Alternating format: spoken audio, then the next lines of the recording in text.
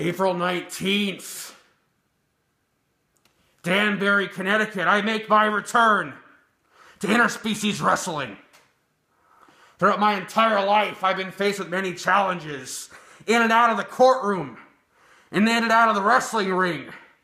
And interspecies wrestling has granted me a very large challenge. Gran Akuma.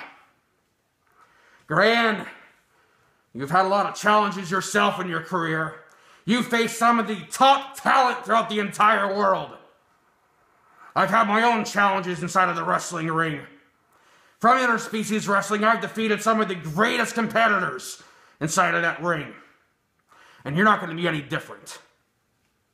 It's going to be too easy to pin your shoulders to the mat, Gran. I am stronger than you. I am smarter than you. And I'm way better looking than you.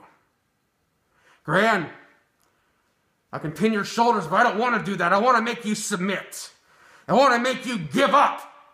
And I'm not going to be satisfied hearing your hand tap the mat when you're giving up. That's not going to do me justice. Akuma, I don't want you to submit. I want it in writing.